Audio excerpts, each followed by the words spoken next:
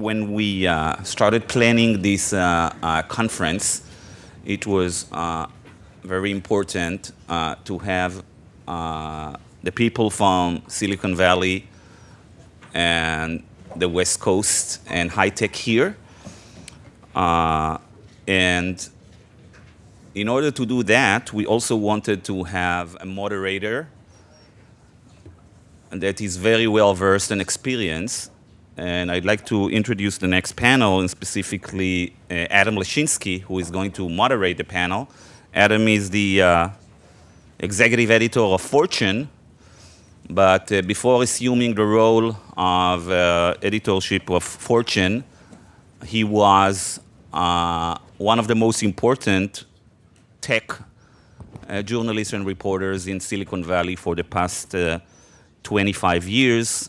So he has a perspective of how the Valley has changed, is changing in the last few decades.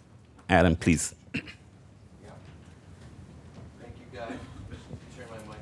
There we go. Okay. I saw a green light. Can you hear me? No? Yes? Can you hear me? Great. Guy, thank you for that kind introduction. Just two quick personal notes. Among my many roles, being a friend of Guy Rolnick's is one of my favorites. So it's a privilege to be here, and it was just a great privilege. I'm sure this panel will pale in comparison to your speech just now, Mr. Mulkey. That was so exhilarating. Thank you. Okay, we have a lot of ground to cover. I want to start by making brief introductions of our panel, and then I'll frame up what we're going to talk about. We have plenty of time to air this out, and then I'll go to the panel and ask them to start mixing it up. We'll leave time at the end for questions. But I like to say that if you feel like you have a burning desire to ask a question before the Q&A time, it's a small room. Raise your hand, let me see you, and jump in. This can be a group conversation, which I'm sure everybody would want.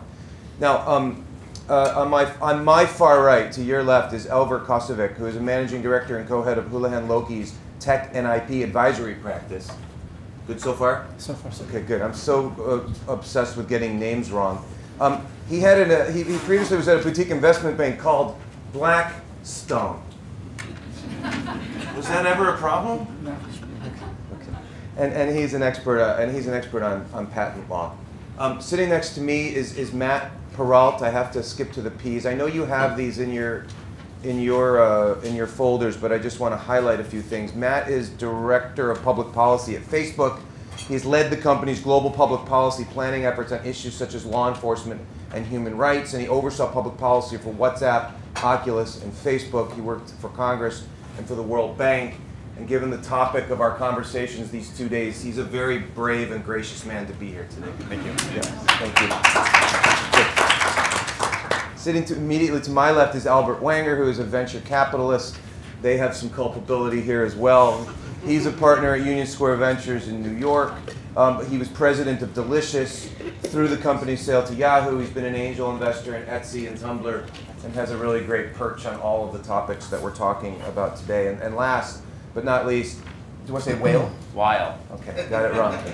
Glen Weyl is a principal researcher at Microsoft Research New England, whose work aims to use technology and economics to find new ways to organize societies to reduce inequality, increase productivity, and ease political tensions. He's visiting Yale University as a visiting senior research scholar and lecturer in the economics department and the law school. And he shortly has a new book out, which is very relevant to our topic this morning. And I'm going to actually ask him to kick things off in a moment.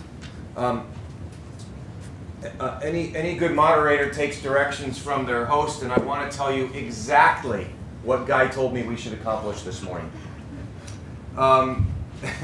Do the large digital platforms, the big five, which I know you discussed yesterday, with their huge value and power, inhibit innovation? How would the world look if we had more players and less concentrated power? Second, is the tech industry becoming rigid as old traditional industries, meaning large companies have significant power to limit competition?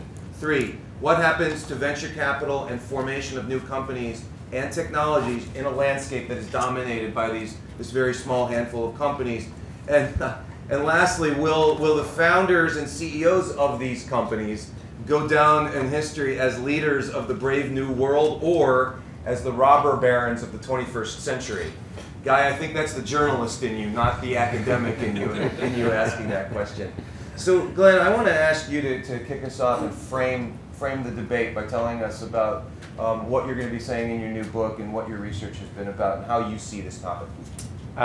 Thanks so much, Adam. So the broader argument, or a broader argument of my book, is that there are a range of areas that antitrust policy has for the last 30, 40 years been sort of categorically neglecting. I'm less focused on the areas along the edges, but there are, I think, a number of areas that have been categorically neglected, and one of those areas that's, I think, most relevant to this discussion is potential competition. There have been, as I'm sure you're all aware, a number of potential competition cases prior to roughly the 1970s, but since then there's been a dramatic decline in interest in pursuing potential competition cases. And I think this is incredibly relevant to the startup ecosystem because the nature of creative destruction, style competition, and disruptive innovation is that at most of the even reasonably mature stages of the developments of these startups, it's pretty unclear what the trajectory of their impact on the industry is going to be. And much of the job of people like Albert is precisely to figure out what are different scenarios of how the industry might potentially develop. And that is really just not consistent with the sorts of tools that are typically applied in antitrust analysis, which generally focuses on measurement either of existing markets or easily predictable future markets. And I think that's led to a number of mergers being approved, such as Instagram with WhatsApp and Facebook, DoubleClick and Waze with Google, Skype even with Microsoft, my own company, I think is another one of these where there was, I think, a quite plausible case that had those companies not been absorbed, they might have changed the texture of the way that competition took place within those relevant marketplaces. And then, in fact, the prospect of that happening was part of the basis of the funding and expansion of those companies. And the lack of imagination, I might say, among antitrust enforcers in thinking about those potential paths, how many of those involve complementarities between the companies, how many of those involve potential disruptions to the industry, I think has been really problematic for the ability of this economy to generate the sort of innovation that is claimed for it. So I think that that's an issue that we should all debate and be thinking about, but is pretty important to antitrust policy in the industry going forward. So, Glenn, at the outset of this panel, I'm going to give you tremendous power. Okay, and but before I do that, I thought what was so valuable, what the takeaway I had from Mr. Monti's comments is that you know, the American system of this terribly messy system of 2 federal powers plus the 50 states, it's really purposely designed to make things happen slowly. Yeah. And so you're making the case that antitrust policy has evolved slowly, too slowly. But I'll just point out that was more or less by design. But yeah. Go ahead. You now have 2 minutes to make the policy as it should be. Please tell us what you would promulgate next month. I mean, I would have perhaps fewer economists and more people who think like venture capitalists, or maybe economists who learn to think like venture capitalists would be more relevant. I'd really like to see people analyzing potential trajectories for the industry, thinking about low probability events, and thinking about, among those low probability events, which are the most plausible. And you know, maybe that sounds imponderable, but you know, people manage to do it for a living, and they actually sometimes make some money doing that. And if that's true, I don't see a reason why we can't learn to think and behave in that way. And I don't think it's such a hard thing to do. I mean, you take the example of Skype versus another acquisition that Microsoft did, which was Minecraft. Minecraft, it turned out ex post, it wasn't clear at the time, there was a very clear complementarity that was driving the Minecraft acquisition, which was the HoloLens. It was secret, but that could have been disclosed secretly to antitrust authorities. But that was clearly why we bought Minecraft ex post. And so it would have been easy to make the case for why that one should have flown. On the other hand, should not have flown. Should have flown. Should have flown because there was a clear complementarity between Minecraft and HoloLens. And I think anyone evaluating that would have seen the case for that, would have seen that Minecraft didn't compete with any major titles that we owned. It didn't compete with Halo or anything like that. And there would have been a clear case. On the other hand, Skype, I think, is a case that you should have thought about much more carefully. Because there's clear ways in which Skype, for example, competes with significant other Microsoft products like Link, what's now Skype for Business, and could potentially have disrupted the role that Microsoft played in being central to business communications. So I think that, I just don't think this is so incredibly difficult. Yes, you can't go and run a demand estimation, but I mean, how reliable are the demand estimations anyway? You know, I'm not sure that you would actually rely on those to make your own business planning decisions. We don't rely on them that much at Microsoft to make our business planning decisions. So why can't we think in as agile of a way as the industry does? Okay, very good. Elvir, I want to ask you to go next and also frame up this debate from your perspective, which is largely focused on patents. That's right. So I come at it from a varied background. I was an academic earlier in my career at Yale, invented patents, worked on DARPA research projects, did fun stuff, smashing atoms to see what happens. And then became an entrepreneur and actually wrote a bunch of patents and built medical device companies that were sold to large medical device companies. And then worked for those large medical device companies, buying other companies with patents. And then shifted to investment banking, where I now help a number of the companies. In the interest of full disclosure, some of the companies we're talking about here are current clients now. What I see happening in the patent system is extremely unusual. For one, the patent system is kind of tucked away in its little world, and most patent conferences are attended only by patent people, and patent people don't go to other people's conferences.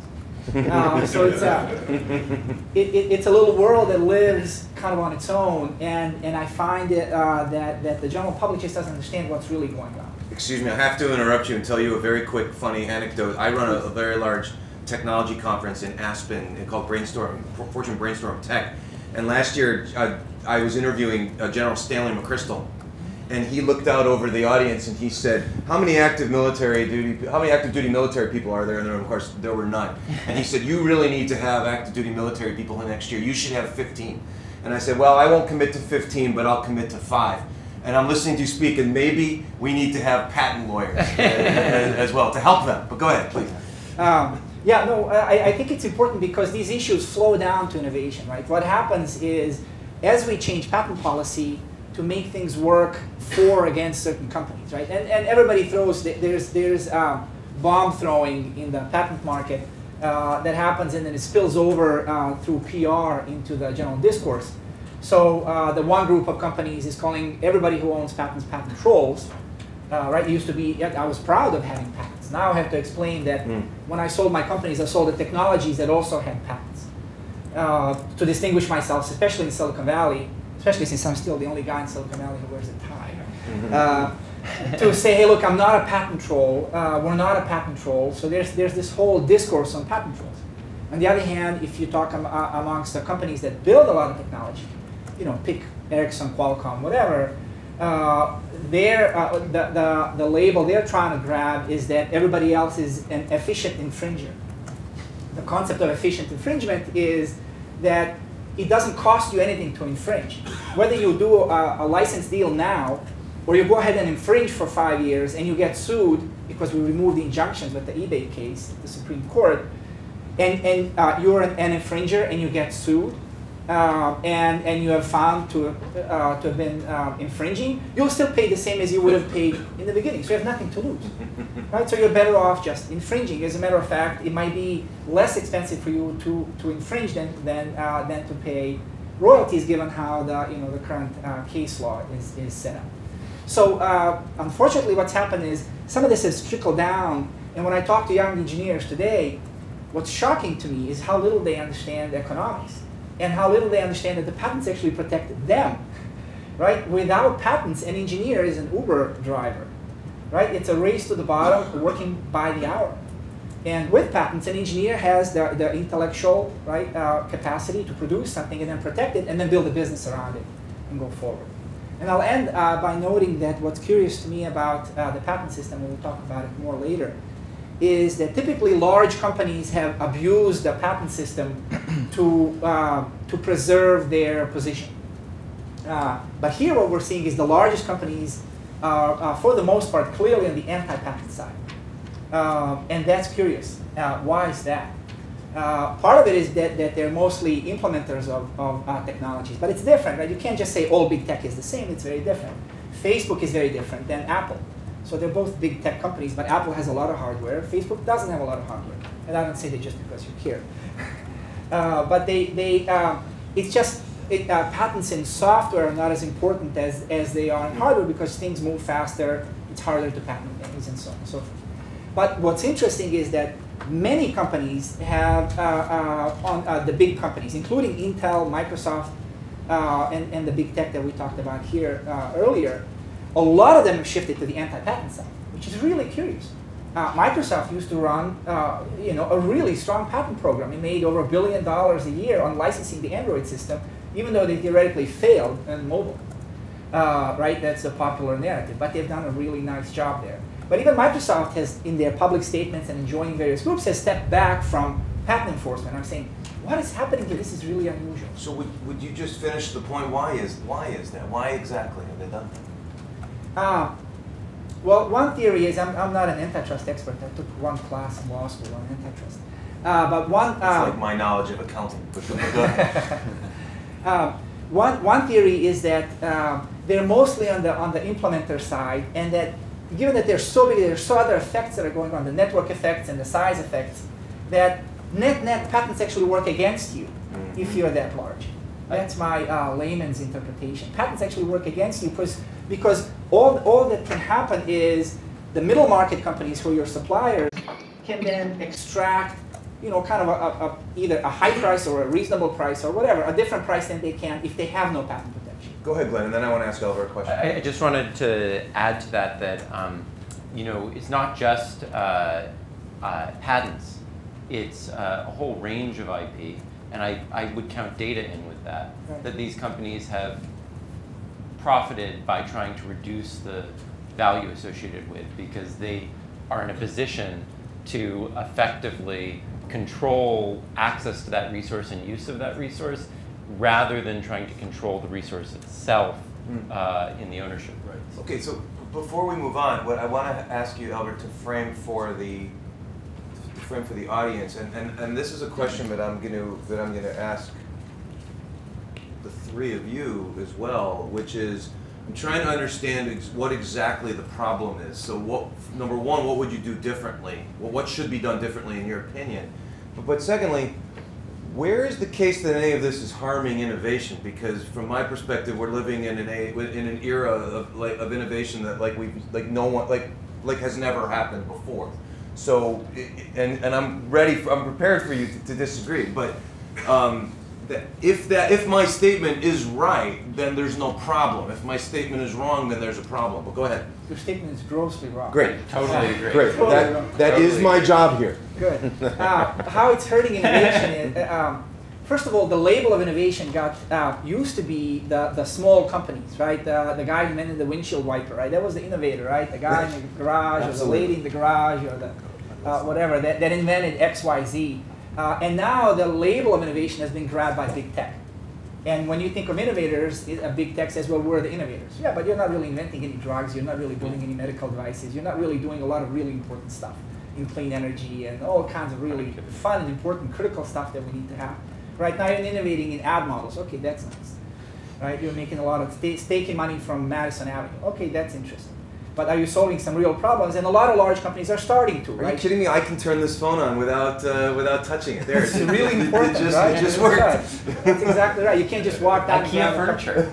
That's right. Okay, but no. What's really happening is, all joking aside, Yeah. and I see this firsthand, is small companies no longer have access to patent protection. So when I built my first medical device company, I talked to Thermo Electron, which is a huge Fortune 500. They offered me $300,000 for my business, and I just raised $5 million and spent it from premier venture capitalists. And then I said, look guys, but I have the patent. I mean, you're not going to be able to do this. And it took a year or so. They signed a license with a 30% royalty, and in about 3 or 4 years, they bought the entire business, solely on the patents. And then throughout my career, it was always the patents that made the big difference. And the little guy fighting against the big guy, you have the patents. Now you don't have that. And it's moved so badly that it's not even the small guys anymore. It's the middle market companies. Mm-hmm. There's a couple of cases. I'll give you an example that Apple did. So one company called Immersion. So if you have a Fitbit, you have a Fitbit. How does your Fitbit communicate to you? Through Bluetooth. Well, it vibrates on your wrist. Oh yeah. Right. So that technology was largely invented by a middle market company called Immersion. Been around for 20 years. Has 1,000 patents. They do all the vibration, haptic feedback, all of your phones that vibrate. They invented all of that stuff. So Apple worked with them, paid them a license for years. Apple last year just decided to stop paying. They just said, no, we'll just do it ourselves. Well, you can't just do it yourself because we've been teaching you how to do it for the last 20 years. Yeah. Apple stopped. The market cap, dropped 60%. And Apple now did a piddly settlement with this company for peanuts. And the company is really in a lot of pain. It used to be a $500 million company. Now, you talk to a lot of people in Silicon Valley, they'll say, well, yeah, haptics is not important, it's not an important feature, they're a troll. No, this is a real company, employs 100 American engineers, a serious company. Go ahead, question, and then I have one too. It's exactly this point. Why do you say that small companies don't have patent protection? They don't, because when they go, so we've had several changes in the law that happened. So, patents are really important. They're at the heart of our democracy and business. They were discussed by Jefferson and Madison in 1788. It was in the Federalist Papers, right? There was a lot of discussion. Should we have patents? Should we not have patents? The Crown in England granted patents. That's why we have the concept of royalty, right? It was, patents were given kind of on a whim to friends of the Crown. And there was a big discussion once you flip to a democratic system, what should we do with patents and are they good or bad? And after much discussion, it was put in the Constitution. Jefferson wasn't so sure about it. But later came around to Madison's view of things, and ran the patent office and did a lot of interesting things. Okay, so I'm going to make you the same offer I made Glenn. Change the system for us right now. What do you do? So in fast forward a number of years, we created a federal circuit in 1982, which is the appeals court for all of the patent cases that come from district courts. But then in 2011, we passed a law that Obama signed called America Invents Act. That law created a massive number of problems. It was really interesting. My old boss at Yale, Richard Levine, wrote or ran a report. Congress commissioned the National Academies of Engineering and National Academies of Science and the Institute of Medicine to opine on what should the patent policy be. So they produced this 400-page serious economic study and said we should do X, Y, and Z. The law didn't implement that. So why did Congress go and ask people to go do stuff that just through lobbying didn't show up in the law? The biggest problem right now in patents is in an effort to deal with patent trolls, and there are indeed real patent trolls, right? That guys and folks that buy cheap patents and sue 20,000 people. Real problem, right? No question, it's a serious problem. In an effort to deal with that problem, which is a serious problem, we've eviscerated patents for small companies and even middle market companies, and now even large companies. Apple doesn't want to pay Qualcomm. So are you saying that that the law as it exists needs to be enforced? Or that we need new laws? We need the new US. laws. We need new laws in the US. There's what's interesting is even after American Invents Act, what happened is it established what some in the industry call a kangaroo court, what the former chief judge of the Federal Circuit, Judge Rader, called a death squad of patents. It established a little court in the patent office called the PTAB, Patent Trials and Appeals Board, that's killing patents that it issued. Right, so issued valid patents, it's killing them at an 80% rate. Because thank God. I'm sorry? I said thank God. Yeah, let me stop. Let me stop you there and thank you, Elvir, for breaking in. We'll come welcome back. What the hell do you mean by that? First of all, no, Albert, I'm kidding. So tell us your thoughts, and I want you to frame it first of all. Start by saying, from your position as a venture capitalist, is our thesis valid? Is there too much concentration in the hands of the big five? Without a doubt, there's too much power.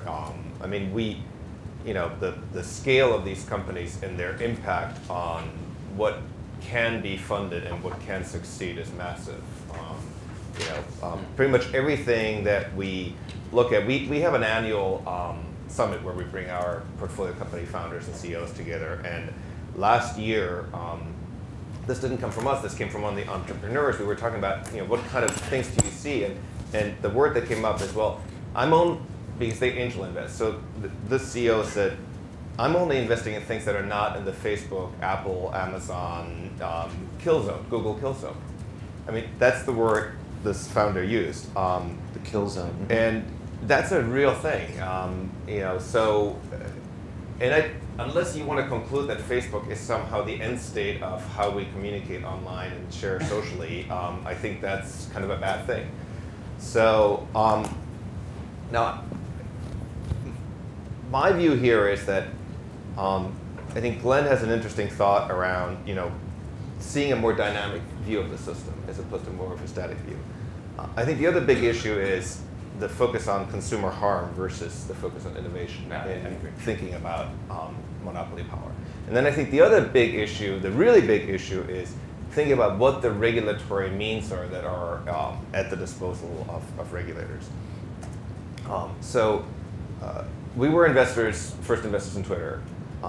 And in its earliest incarnation, Twitter was really just an API, and anybody could build a Twitter client. We had invested at a low cost basis, we had invested relatively little money, but then Twitter wound up raising a lot of money. And then there was a company called Uber Media. Uber Media was buying up Twitter clients. It was Bill Gross's company, came out of Idealab. And Bill came to Twitter and basically said, look, we have a lot of Twitter clients, and we basically want you to cut us in on the ad revenue because otherwise we're going to fork the network. And because Twitter had raised a lot of money, Twitter blinked, and we were like, oh, well, you can't let that happen. And so Twitter shut off all the Twitter clients, and instead created a monoculture where there's just one Twitter client, which is the Twitter app itself. In a nearby parallel universe, there is another Twitter that is today a federated system where there are lots of Twitter clients, and you can choose how you want to view the timeline, who you want to follow, and where Twitter, the company, has very little power that it can exercise over the ecosystem. So where does that leave me? I think regulators need to think about APIs, and regulators need to think about how can I, as a consumer, interact with the services that are out there, right? So today, every one of us carries a supercomputer in their pocket. And that supercomputer you pay for, and you pay for the power to charge it, or you take the university's power. You pay for the data plan, or your company pays for it. But something very strange happens. You hit the up icon of any of these apps, and this supercomputer stops working for you and just works for that company, basically. Mm-hmm. You have no programmatic control over your interactions. And so we find ourselves in this situation where we as individuals operate our thumbs and the brain between our ears, and on the other side are millions of servers. And that's a fundamental asymmetry that I think results in much of that power. Facebook's position is not contestable by a new startup, because when I, as a new startup, come in, I can't create software that would let people participate simultaneously without extra effort in both my system and Facebook's system, because Facebook can shut me out. There's something really interesting happening in the EU where bank accounts have to come with an API. And that's very new regulation. And that's resulting in a lot of very fast innovation. So for instance, in the UK, there's a company called TrueLayer. And TrueLayer makes bank accounts programmable. And it's resulting in a lot of innovation in the financial services sector, because now I, as a consumer, can sort of say, yes, I can authorize this other third-party app, for instance, for investing purposes, to interact programmatically with my account. Very interesting. And my view of what we should do from a regulatory perspective to deal with the power of these large digital enterprises is not to roll out tools from the industrial age, but to create new tools that are germane to the digital age. So let me drill down with you. You don't want to just create new tools. You want to mandate new tools. And so when you gave your Twitter example, I was thinking, I need to remind you we're at the University of Chicago, and Twitter was trying to make money, and they built the platform. So, and of course, I don't mean to sound too adversarial. It was a great investment for us. Right, well, but I'm role-playing with you. Your suggestion would have neutered Twitter and would have made it impossible for Twitter to pursue its God-given capitalist right to become a multi-billion-dollar market cap company. Yeah, so, interestingly enough, I think Twitter could still be probably a multi-billion-dollar market cap company. We are a smaller fund. When we invest at the valuations we do, if something becomes worth $1 or $2 billion, it's still a great success for us. It doesn't need to be worth $20 or $200 billion. So I think there are many ways in the model that I just described where companies can still make money and where people are still going to want to start those things. But I wanted to talk very briefly about the reason we would need to mandate APIs is because we have other laws that make it impossible to do this. So you could always try to regulate by addition or regulate by subtraction, right? So I'm an engineer, and I could actually take the code that Facebook sends to me, and I could extract Facebook's encryption keys, and I could write this API for myself, because Facebook's app actually communicates with Facebook via an API. The problem is if I did that, I'd be breaking two separate laws, each of which with federal mandatory prison sentences. I would be violating the anti-circumvention provision of the DMCA, and I would be violating the Computer Fraud and Abuse Act. So the reason we cannot, as consumers, create these APIs for ourselves is because the law prevents us from doing so. So you're making the case we should change those laws. Well, I think we could go one or two directions. We could do away with those, and then people can go service themselves, or we could create a new one, which is a mandate. I think I'd be open in both directions. Historically, we've not done very well at removing laws. Right. I'm coming to Matt in a moment. I want you to address the situation in venture capital that is the premise of this conversation. And two questions. So the first one is this kill zone concept that you mentioned is fascinating. Number one, is that new? And two, I'm going to ask you the ultimate journalist question, which is so what? I mean, your industry, I think I read it, the U.S. industry raised $30 billion last year. The evidence suggests you're going to invest it well and you're going to make money. If that means that you're going to have to sell to Facebook, who cares? Why is that the consumer's problem or anybody's problem for that matter? Well, a lot of first of all, venture capital is a capacity industry. When most venture capital is raised, it means the returns will be the worst. So I would suggest that this will not be a particularly good vintage. But leaving that aside for a moment, I think that the issue really is about stuff that doesn't even see the light of day because nobody even tries to do it. That's fair. The kill zone isn't a new thing. Microsoft had that when it had its platform monopoly. And it's a similar playbook where Microsoft would see what kind of things are doing well on my platform, and then they would just absorb those into the platform itself. That is a playbook that's being exercised by Amazon, by Google, by Facebook, by all the big digital platforms. Okay, good. Matt, you've been patient. Give us your thoughts on everything you've heard so far. I told you yesterday or the day before that I wasn't going to say to you, so this is all your fault. Tell us why that's wrong. But go ahead. Thank you. I thought you were going to say, but I now need to tell you this is all your fault. I'd like to thank Guy and Sebastian for including me in the event. And despite the sentiments of people in the room about Facebook, I hope we get invited back. It has been a really wonderful opportunity to learn and hear from all of you over the last day. So thank you. I joined Facebook in January 2011, and the week that I joined the company, Egypt turned off the internet. And so one of the first jobs that I had in working for Facebook was actually to help develop the way that we were thinking about governments disrupting the ability for people to access the internet. And at that time, during the interview process, I thought a lot about our mission of making the world more open and connected. And to be honest, despite getting the job at Facebook, I wasn't really exactly sure what that mission statement meant. My first week in the job, when Egypt turned off the internet, I had a real sense of what that mission statement meant. And the next few years for us at the company were really focused on trying to further that concept of openness. And despite the fact that I think many people probably thought it was sort of a flippant mission statement, I thought the events in Egypt actually illustrated the the radical proposition at the heart of openness. I think at the same time, the reason I'm thinking a lot about that moment now is because I think it is definitely very possible that we over-rotated on that concept and we're focused, as a result of the things that were happening in 2011, on the benefits of that mission and the benefits of openness, and weren't sufficiently focused on some of the drawbacks. That obviously is something that we've been focused on a lot in the last year, something that you heard our CEO apologize for in Congress last week. And I'm thinking about the events in Egypt in part because I really hope that we invest in addressing some of the drawbacks of the platform that we've created with the same vigor that we invested in creating openness in that period in 2011. And I am optimistic about it because of the force that I saw the company invest in trying to achieve that mission. And as we've shifted away from making the world more open and connected, bringing the world closer together, giving people the power to build community, I really do think that we are invested in trying to get things right.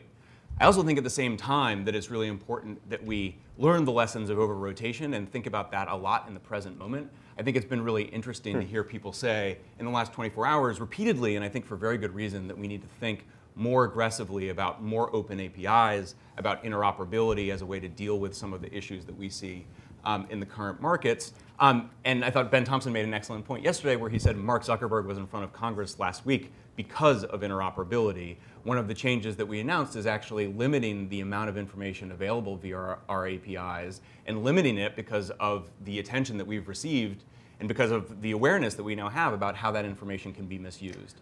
So I'm not saying that because I think that interoperability is dead or that we should constrain our APIs even further necessarily, but I'm saying it because I think the decisions that we're making in this moment have real trade-offs and have trade-offs in terms of future innovation, and we need to be really sensitive to that in the present moment. What do you mean?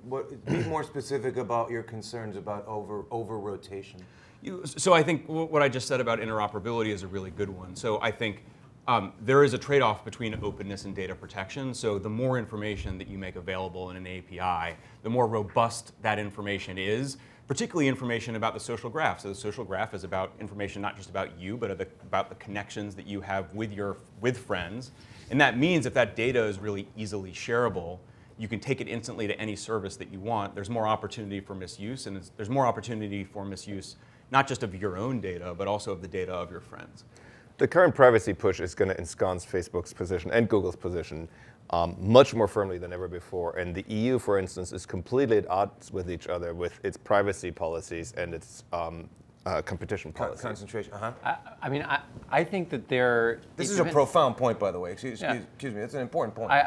So I agree with the point, but I think it depends hugely on the architecture of how you do it. Because I actually think there are architectures for setting that up with the right API structure where it could have the opposite effect. And the reason is that there's this growing move towards these data vaults, personal data exchange services, et cetera. There's about 18 startups that are doing things like this right now that I've met with, and there's probably many more that I haven't. And what they're trying to do is have a service whose unique role is to be your fiduciary in that position, and to separate that from all the other services that Facebook offers you. And I think the possibility of that reducing some of the potential asymmetries of information in the marketplace by separating out all the things that are great about Facebook from the role of data fiduciary, I think could be extremely important to both getting data protection right and opening up the potential competition. But again, you would hurt these poor people's ability to make money if you do that. Wouldn't it?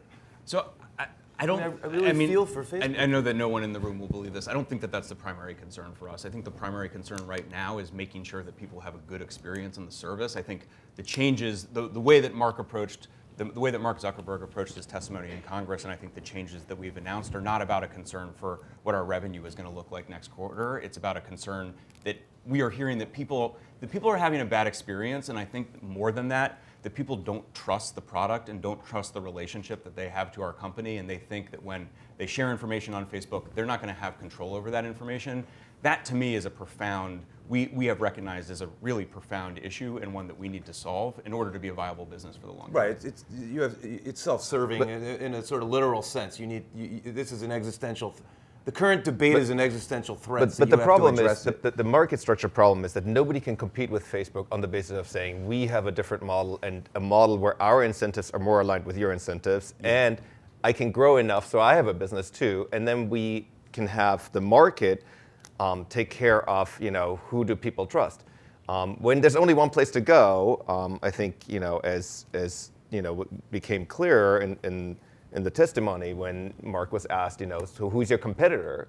And the senator Graham Lindsay gave the example, well, if I'm not happy with my GM, I can buy a Ford. Well, if I'm not happy with how Facebook is treating my data, where do I go? Yes. And so I think as long as we don't find a way of solving that, we can't rely on the market to let people compete on, just like Volvo said, we're going to compete on building cars that are safer and not on something else. It's very hard. So for instance, let's switch to search for a moment. So we're investors in a company called DuckDuckGo. DuckDuckGo competes with Google. Competes with Google by basically saying our search is much worse than Google search. However, we won't track you. We won't filter bubble you. We won't keep track of any of your searches. It turns out that every time Google does something kind of weird and obnoxious, DuckDuckGo grows. So there is a demand for that. And in search, it's a lot easier than in social to actually kind of go and build something that's separate and can grow. It's not super easy, but it's easier. I want to come back to the concentration issue with Facebook. Start with Matt and get all of your perspective. I wrote a poorly timed article just before all of this came out, where I, quite frankly, praised Facebook's business strategy of buying Oculus, of buying WhatsApp, of buying Instagram, and said they've pursued a very intelligent portfolio approach, knowing that Facebook has some vulnerabilities in terms of young people thinking it's not cool and so on. And this was a very intelligent approach. I clearly wasn't talking to Guy enough, because what you're arguing, and I think maybe what you're arguing, I'm not sure, Elvir, is that Facebook is using its balance sheet to squelch competition. I don't think that's true in all those cases. I think you have to distinguish between Yeah, the that's cases, what- because yeah. I think the Oculus case is a case where I would say that's a clear complementarity. I mean, I don't see how Oculus is a substitute for the services that Facebook's offering. On the other hand, WhatsApp and Instagram do really worry me. So I really think that you have to look at these things, and what's good for the bottom line, for the balance sheet of Facebook, is not necessarily what's good for consumers. There's a really interesting analysis. If you look at the acquisition prices that companies like Amazon, Google, Facebook pay, it's very clear. If they think something is a threat, the price goes way up, right? And if they think something is not a threat, they will be bottom fishers. Absolute bottom fishers. So, the price for WhatsApp was $19 billion when WhatsApp had no meaningful revenues. And Still that's has very no meaningful revenue. And that was very clear, Has because less, right? it was a direct threat to Facebook Messenger and potentially to Facebook itself. If you look at Amazon's big acquisition, like Quidzy, it's companies that were a direct threat to Amazon. Amazon, we have had other interactions with Amazon. Amazon, when something is not a threat but kind of could be they will try and pay the lowest price or just simply put the company out of business. So I think that's something, like, there's a lot of economists in the room. I think there's been enough M&A activity. You could probably calculate some strategic The other thing I would say about that premium. is it's true on the labor market side as well, which is something that's not looked at enough. One thing that has really been worrying me increasingly in recent years is the buy for the engineering team trend in a lot of these AI companies, because that channels all the rewards to some guy who founded some team from some university, rather than to the actual talent, which you'd have to bid up the salaries of engineers to recruit. So I think it's happening on both sides. And Elvir, go Well, ahead. this is exactly we my have to come point. back to Matt on concentration, but go ahead. No, but this buy the engineering team. You see, what are they? Uber drivers? You should buy some Uber drivers. How much do they make? $1 million a year? You know what people pay for engineers? $1 million a year. Big whoop. Why wouldn't engineers who invented all of this stuff, right? We've subtracted the ability for the innovators to protect their innovation. Here's what's really happening. Right? We've taken the focus off of rewarding genius and innovation to rewarding capital and scale. So to your point on venture capital, now there's so much money in Silicon Valley. The idea is just go really fast, get to scale I'm in as New fast York. as you can, and once you have scale, you don't care about anything else. No, but let me give you a point on Twitter, right? So Twitter went out. Twitter got caught up in this anti-patent movement in Silicon Valley more than anybody. So Twitter went out publicly and said, we're never going to enforce our patents, right? They said, you know, we No, hate what they patents. said is we will never assert our patents offensively. Offensively, that's right. I was coloring for a lay audience. But yes, we'll never. I think this is not a lay audience when it comes to patents. So Twitter said we'll never assert our patents offensively. It wasn't maybe a year later, Mark Benioff goes on Charlie Rose. This is on YouTube. You can look it up. And he says, quote, he says, oh, we just started this great new thing. I'm really excited about it. It's called Chatter. It's just like Twitter, but for enterprise. You know what they paid Twitter for that? Chunk.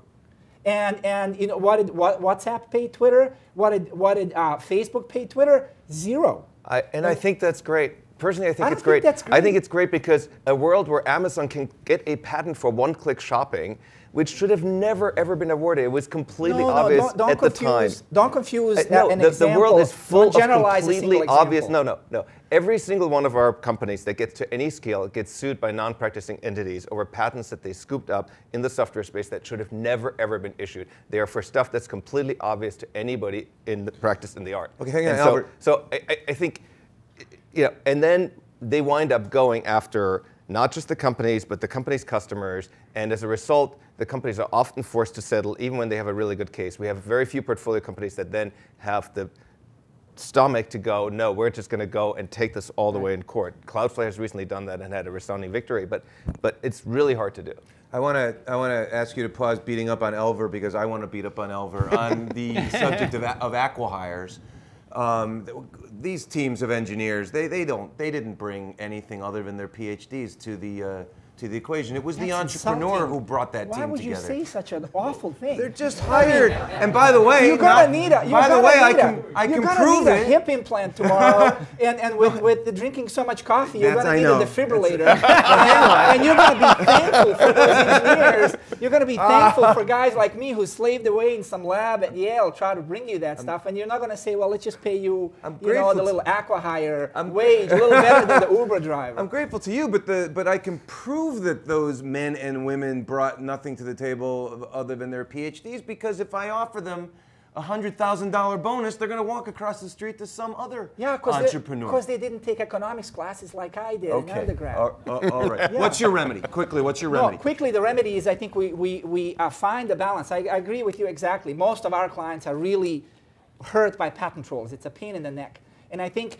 in the shift to deal with patent trolls, we've unintentionally or intentionally, doesn't matter, but we've eviscerated patent protection for small companies. Now it's got up to middle market companies, right? $5 billion companies that have no patent protection. Okay. Anybody has less than 1,000 patents basically has no patents. Okay. I want to come back to it. This is part of the concentration discussion, but bringing it back, Glen partly took the side of the Big Five and partly didn't. Yeah. So go ahead and address that, Matt. Yeah, so one way to summarize, I think what I heard a lot of the conversation being about yesterday is, do we have the tools or do we not have the tools?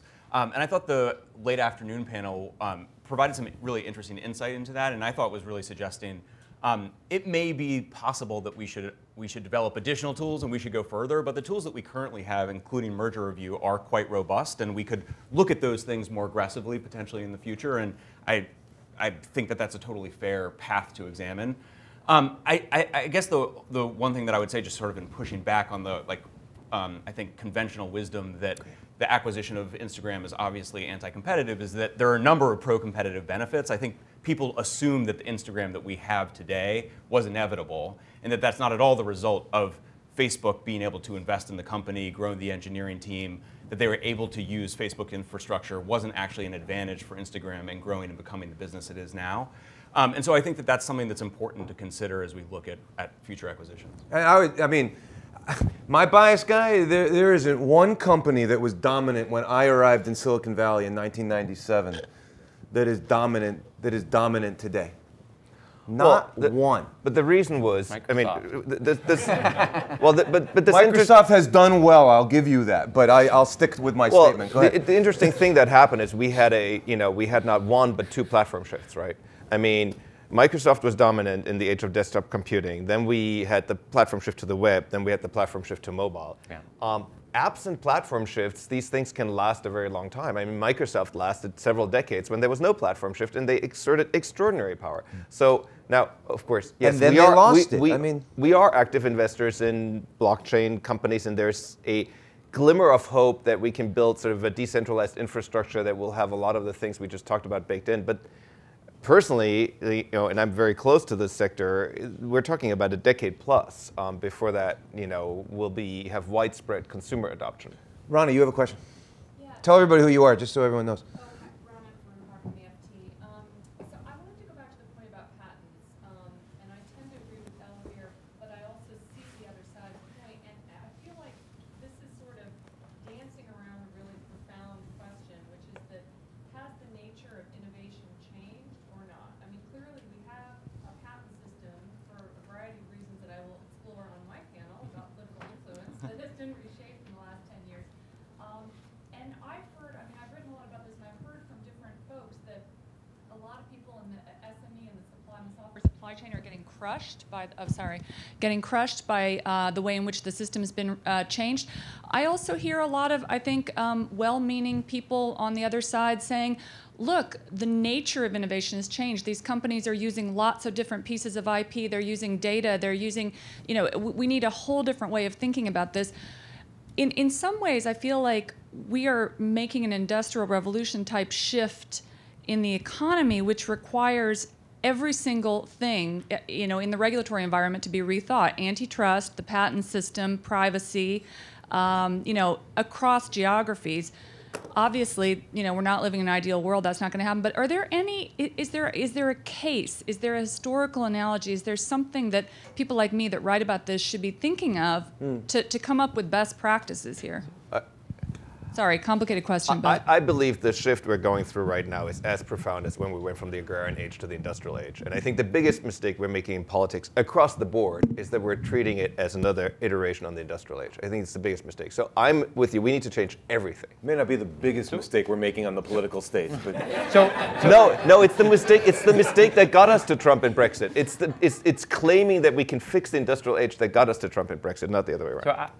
So my perspective is that it's not too much patents or too little patents. It's that we don't have smart mechanism design, is what I would call it, to differentiate cases where there's effectively complementary patents that are stacking up royalties and blocking progress, which is incredibly important in tech for all these component reasons. And it's why the medical space, for all its problems, is much less problematic than what's happened in the tech space. But on the other hand, there's lots of cases where it's just, it genuinely is, a failure to protect. So I don't have really time to go into all the things, but there are some very smart things that have come out of the economics of mechanism design about alternative property arrangements that I think we really have to be thinking about because they can help sort out these cases in a more effective way. Elvir, did you want to? I did. A couple of things. One, there's a huge blind spot when we talk about innovation, and everybody thinks of innovation as Facebook, Microsoft, Intel, all of this. That's not the entire innovation. There's an entire ecosystem of suppliers, of software companies, of innovators, all the way down to universities that feed the top of the machine. But in PR, what we read in the press is only these companies. So there's a huge problem that there's no real discourse with the people who are below the top 10. Right? It's a winner-take-all economy right now, and it's all about scale and billions of dollars invested in a very small number of startups. So there's a handful of superstars, and we're ignoring the rest of America to our peril. Right? Hillary Clinton did, right in the last election, ignored a huge chunk of America that the other guy didn't. Please, right there first, and then we'll come to you, Sid. Thank you. I wanted to play devil's advocate with Adam's first comment that we're seeing more innovation than we've ever seen. Yeah. If you look at adoption curves for technology, these S-curves of adoption, they've been getting faster and faster. So technologies are getting adopted more quickly today. In other words, adoption of the internet, smartphone, broadband quicker than television, radio, automobile, et cetera. There's a ton of capital out there being invested in a lot of different startups. If you believe Naval Ravikant, he talks about a lot of people being sucked out of Google, Facebook, Amazon, et cetera, to go work in cryptocurrencies and decentralized systems. which I know Albert is invested in as well. And that is thought of as being a solution to the problem of centralization today. Historically, everything has been disrupted by a new paradigm shift, and it wasn't regulation. Some people will argue that brought down Microsoft. It was Google. It was the internet. It was all these other S curves that came after. So why is that process broken? And if it's not broken, then why are we so worked up about this? Because innovation will continue regardless. Well, let me just take cryptocurrencies as an example, right? So how are you ultimately, as a consumer, going to access this? It's through your phone. How do you get apps on your phone? There are exactly 2 companies in the world that let you get apps on your phone. And those companies have no interest in letting you do cryptocurrencies easily and well, because they're taking a 20 to 30% cut of everything that happens in the App Store. So we have structural issues that I think are impeding, potentially, some of these S-curves that are coming. And I think that's what competition policy should be about. It should be a dynamic view of what's the next potential S-curve and how are the current incumbents potentially impeding that S-curve from taking off. I just want to make a very quick observation that everything I've heard so far, it's curious to me that you haven't talked about China at all. It's possible that you're limiting your thinking to what the Chinese may do. Now that's getting less likely in the very short term, but still. I mean, China is a great example to me. China did not have an App Store monopoly. That's how WeChat was able to build commerce into a chat application. When one of our portfolio companies tried to put some commerce into their chat application, Apple kicked them out of the App Store. That's right. Please. Matt, assuming it'll take 5 years for Glen's data fiduciaries to be built to keep my data and then give me permission to let you have it for certain reasons. Given the GDPR and all this other stuff, would you let me stay on Facebook with only minimal information available to you, meaning my age, my sex, where I live, maybe a couple other things, but not my religion, my political views, my deepest desires of, shopping, whatever? So the short answer, I think, is yes. I mean, I think obviously it depends what you share on Facebook. But like one of the things that we're rolling out pursuant to GDPR, for instance, is actually showing some of that more sensitive data to people and asking them if they want to continue to have it on Facebook. So I could continue to use Facebook, but not share all. You wouldn't be using all the stuff that I posted as a way to advertise to me and other things to me. Basically, yes. Yeah. I mean, to slightly defend Matt and his position, one thing I would emphasize that I think is really important for people to be aware of is that there's a problem with data protection with Facebook, but there's a huge problem with all the apps that are on your phone. Go and look at how many people you are sharing your location with and think about who that could be sold to and how little incentive that actor has to do anything to worry about that.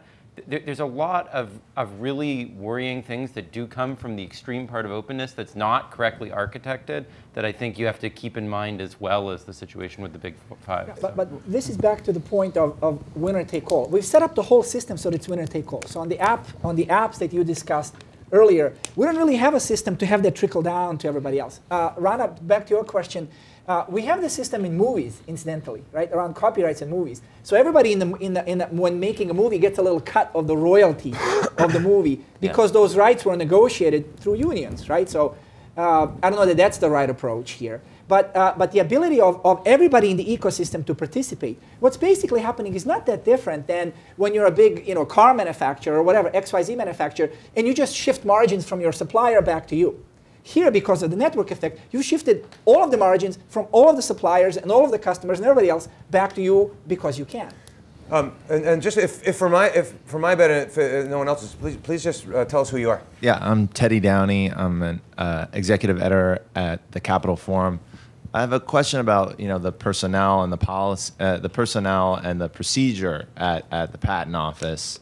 And we were talking about this last night. It wasn't a Google patent person in this important office, and is there an issue with the people who are there and how they're actually going about evaluating the obviousness of the patents, and is there any change just in terms of how they do that we could see that would improve things without necessarily changing the law? It's a major constitutional issue. the Supreme Court now there's a case in front of the Supreme Court called Oil States versus Green Energy that's challenging the constitutionality of these patent proceedings inside the patent court. Part of the problem is that the law, American Invents Act, the law gave a lot of freedom to the head of the patent office on how to set up these courts. So they look like Article III courts, right? There's hearings, there's two parties, there's briefings, there's all of this stuff, but there's no Article III judges and there's no jury, right? These are just administrative appointed people. So Obama appointed the head of the patent office, and the head of the patent office appointed all the patent court judges. So whoever had influence on Obama, without naming names, had the influence on the patent court judges that are killing 70% of patents. And people scream bias when something like this happens. Is it right or wrong? We'll let the Supreme Court decide. So the room is exploding with questions, which is wonderful. So let's just have quick questions and as quick answers as we can. Go ahead, please. Just a quick comment. Tell us who you are. I'm sorry. Dick Schmalensee from MIT. Just want to underscore your comment about no discussion of China. I spent some time in Southeast Asia a few weeks ago, and nobody talks about Amazon. They talk about Alibaba. Yeah. Alibaba is a very impressive company. Yep. In Jakarta, there are 4 internet-based unicorns alone. There's an active, innovative community. The notion that the world is Silicon Valley, Yep. I think is wrong and becoming wronger, and I wonder what the panel's reaction is. Glenn, I think we have to ask your thoughts on that. I think that is a very narrow perspective. I don't know how competition is going to work in the United States. I think that's going to develop pretty soon, actually. There's been a huge move, I just know, in the labor market side of things, of people who are my colleagues who used to be working at research labs and Google and so forth, moving over, or us competing in the labor market for people moving over to Alibaba's increasing presence. And the thing is, when those guys come in, they're huge. They just come in, they take hundreds and hundreds of people. So I don't really know how it's going to play out. They have a very different model. Their perspective on the privacy issues and so forth is sort of just inherently very different than what's going to be acceptable in Europe and the United States. And that's such an important part of competition in this market. But I think it's a very interesting question. And it's worth pointing out, they have antitrust mechanisms, but we don't understand them very well. I think you had a question, please. Hi, Caroline Holland, Mozilla Tech Policy Fellow. I was really intrigued by the conversation we had about APIs. I've been looking at how can antitrust policy or other policies address the structural issues. I am not optimistic that antitrust can handle it. There may be a few instances where they could use open APIs as a structural-ish, behavioral-ish remedy. But beyond that, as a policy, do we get at promoting open APIs that are done responsibly? And I think Matt has a really good point. There may be trade-offs between competition and privacy, and maybe those can be solved by very, very strong disclosure so consumers can decide who gets access. But how can we promote open APIs, promote these policies from a policy sense? Is that something that could be done by the FTC? Is that something that could be done by some other organization? Matt, Albert wants it, but Matt, how would we do it? Yeah, so there are smarter people on the specifics of how we would regulate it. But I guess one thing that really struck me in the hearings last week is, you can correct me if I'm wrong, but I don't think we were asked any questions about interoperability. We were asked an enormous number of questions about privacy. I've covered a lot of issues and a lot of different issues in my time at Facebook, and even like the hardest, thorniest issues, the winds sort of blow in both directions. Like on an issue like encryption, for instance, there are people on both sides of the debate. We talked a bunch about Section 230 yesterday. There are vigorous voices on both sides of that debate. One thing that I think that was really striking last week is there were not voices on both sides. I think one thing that would be really useful is for the antitrust community to talk in more detail about interoperability and talk about the trade-offs with privacy so that at least those discussions can be more balanced. And hopefully that would then fuel a discussion about some of the more specific governance regimes that might actually help to protect both interests. I promise I'm going to come around the room, but I want to go to Gary. I'm Gary Reback. One quick observation, then a question for Matt. We had a long discussion last year at this program about the effectiveness of U.S. antitrust laws. The notion that Google brought Microsoft down and antitrust didn't is just total baloney. I'll talk about it in the last panel if I have time. We talked about it at great length. I have a question for Matt. Matt, I'm not on Facebook. I don't want to be on Facebook. I've never shared any data with you. I don't want to. Maybe somebody put my picture on Facebook without my permission. The only time I've ever gone to Facebook is to check some Stanford University sites that are only on Facebook. Okay? I don't want anything to do with you. I understand from your CEO, you're nevertheless profiling me.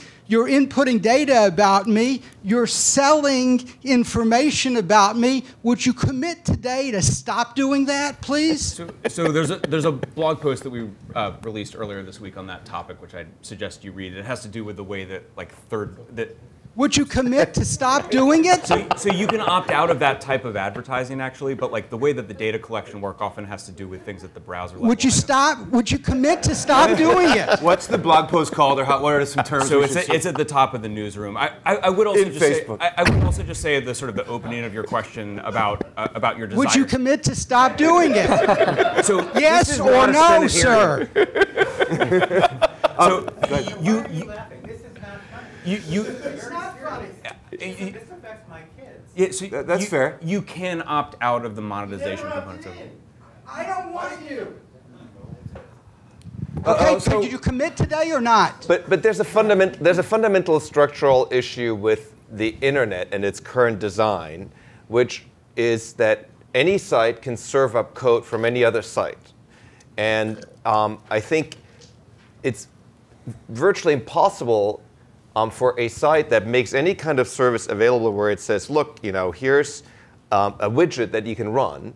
That site's servers will start collecting data on any site where those widgets run.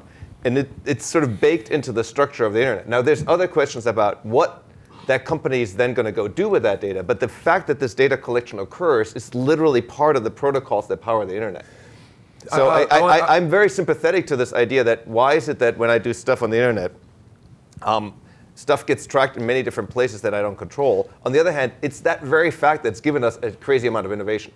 We're going to come around this way. I just have a quick observation, Gary, which is that I don't need your permission to put your picture in Fortune magazine, and that's the remedy. That's the direction I would like to go. They're a media company, even though Matt and Mark Zuckerberg say they aren't, and that would be a way of getting at that. But let's keep getting more questions. Go ahead.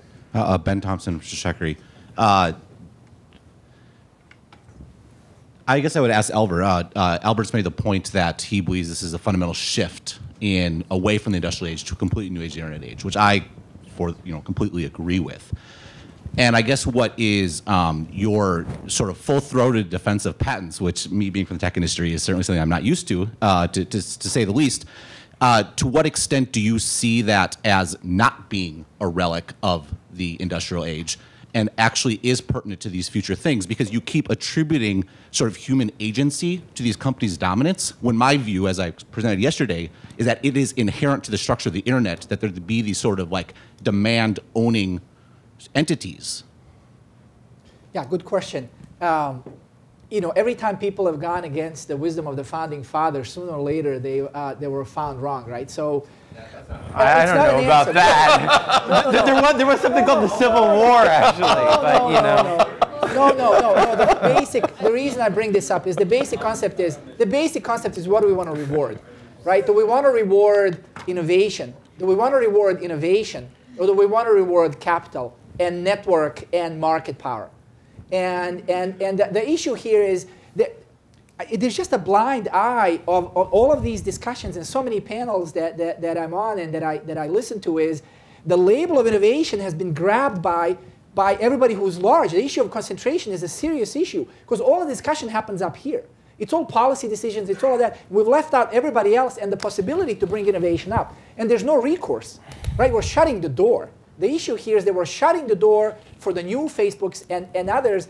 Patents is one system. Maybe it's outdated. Let's refresh it. But it's not the patents that's the problem. It's the App Store. It's the same issue here. Ignore patents altogether. It's App Store is the same thing. It's blocking access, right? It's breaking that link between the innovator and the market, the innovator and its market. Give Ben the mic if you would, just a quick follow-up. And then I want to go up there. Yep. Of course we're all pro-innovation.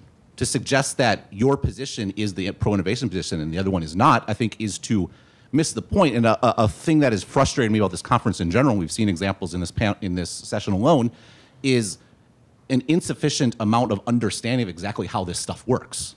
And without that, and that stuff might be the systematic understanding of how the world works today, if Albert is correct, if it actually is fundamentally different, then if we do want to be pro-innovation, perhaps we do need to fundamentally re-examine the patent system or any number of other things. I want to get the mic to Tim. What a collection of people in this room. Tim Wu from Columbia University. So I wanted to comment on Albert and I guess Gary's discussion, other people's discussion of S-curves and what, what makes change happen. I think it's a big mistake to either be kind of market centrist or legal centrist. To have the theory that, well, it was all about Google having a better algorithm, that's why that, or to say it was all about antitrust. I mean, it seems like if you're going to be straightforward about this, they're both forces, right? And that companies have, good reasons to invest in barriers to entry when they have a dominant position, and that can last for a very long time. I think about AT&T or something. And even AT&T was able to keep down better competitors or new approaches. But so antitrust plays a role, but it can't be the whole thing. I don't think the law also determines everything.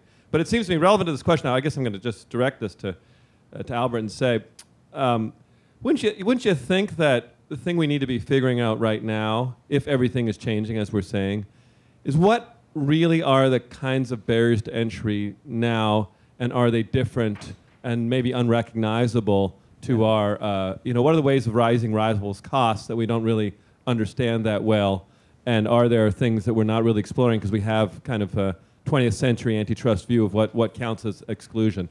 Yeah, good question. Well, to me, it comes down to what I said earlier about how much control do I as an end user have over computation, right? So I think whenever you share data with somebody, because of zero marginal cost of copying digital data, that person now has a copy. And I think it is very difficult. I think a lot of the regulatory efforts in both market structure and privacy are aimed at behavioral regulation of what can the other entity do once it has my data. And I'm more interested in what can I do programmatically on my end, because the more I can do, the less power the other entity has, and so the less likely it's to abuse the data I've given it. So I totally agree with you, Tim, that I think it will take both technological innovation remedies, such as building new systems that have security, permissioning, encryption built into them from the ground up, which the first version of the internet didn't. And it will take regulatory approaches, because these new technological approaches cannot really flourish until we have some regulatory approaches that give the end users enough power to participate in both systems more or less seamlessly, simultaneously. I'm going to come right there and then to you. Macon yesterday said something very significant. He emphasized that we're going towards evidence-based more. That's where he's going. So what I'd like to do here is, what would a reasonable person conclude of the data? Because I've got the data for this panel. I can do it in like 30 seconds. But if you use the Internet Association, 43 companies, as a proxy for the Internet market, you basically have the top 3, Google, Facebook, and Amazon, are 7 to 8 times more concentrated than the Fortune 500. If you go to the top 10 of those, it is 10 times more concentrated. What's the metric of concentration? Revenue. Okay. And then if you go to companies bought, because I looked at essentially what were those 3 companies and the others do in buying up folks. So if you look at Google, Amazon, Facebook bought 345 companies. The Internet Association 900. Google bought 206, Amazon 77, Facebook 62, Microsoft 203. Then if you look at the top unicorns today, Google and Amazon own parts of 42% of them. And that would be 19 of 50 for Google, and Bezos has 4 of 50. And 2 overlap, Uber and Airbnb. So the question is what would a reasonable person under evidence-based conclude about this overall market and SPAC set? I'll ask anyone who wants to jump in. If no one does, Glenn, I'm going to ask you to. I think it's a little bit of a rhetorical question, so, you know. Fair enough. Fair enough, fair enough. Please. We're almost out of time, but go ahead. I'm Carl Shapiro from UC Berkeley. I think this is a question for Albert with reference to Glen. As somebody in the antitrust side, I and others have been pushing in the direction Glen has suggested, which is to be more restrictive on some of these large companies buying startups that might threaten them. But then we always hear the venture capital community, that's terrible, you're getting rid of the exit strategy, and it's going to be really, and a lot of these deals are actually quite good. So as a VC, you know, how do you react to that? Would that be scary or would that be welcome? Everything has left the barn, right? I mean, I think at this point, debating about what Microsoft, what Facebook, Amazon, Google still get to buy, I think is sort of past the point. I mean, I think now we're debating the past. I think that but my point is, we're no longer investing in stuff. And I think very few people are in stuff where the exit path is to sell to those folks, because the likelihood they're going to want to buy it, you'd have to have something that you feel would actually compete successfully, because all the other stuff gets bought for bottom dollar or put out of business. So it's just not happening. We're not investing in that kind of stuff. So and I don't think you'll find many other VCs who are. So it's just not happening anymore. So there wouldn't be an objection. No. Antitrust enforcement would cause investment. No, but my point is if the antitrust enforcement is focused on future acquisitions, it doesn't deal with the existing market power at all. But isn't that on its face preventing innovation in those sectors? Who's going to fund that innovation? So I want to make one comment. I think we have to get used to the fact, because of the very nature of digital information, that all industries are going to have power law structures. They're not going to look like the industries we're used to. And so it all comes down to, if we're going to have power law structures, what can we do to limit the power of the folks that are at the head of the curve? And that will include some folks from China. That will include an Alibaba, a Didi, et cetera. But it'll be very few companies globally. Very few companies. And all we need to do is, how do we limit their power so that the rest of the distribution can also have some of the economics? I just very quickly want to say something to Carl's point, because John and I were writing a paper about this but never finished it. But the way that this distorts the structure of what gets invested in, I think if you think about that, about what things are funded, rather than just the level of total funds entering the industry, I think you'll realize that it's not necessarily even going in the right direction of being productive for the venture capital industry. So it pains me to say that we're nearly out of time. There will be time for discussion in the break, but I do want to end with on a superficial note. This is to please my friend Guy, which is I want to ask each of you. Yeah, always Guy. I want to ask each of you to comment on Guy's question and premise that the leaders and founders of the Big Five will be remembered as the robber barons, the hated robber barons of the 21st century. Start with you, Glenn. Yes. Albert, your friends and neighbors? Yeah, there's still time, but not much. Matt? Hope not. No, I don't think so. I think they're thoughtful people. They're thinking about these issues heavily, and I think they're getting a lot of feedback, and I think they'll adjust. I would note that Bill Gates clearly read his history, right, and pivoted in his career the way Andrew Carnegie did. Thank you to all of you, and thank you to all of you. Thanks. That was great. Thank you very much. Really this great. was fun. Good conversation. Thanks. Yeah, thanks.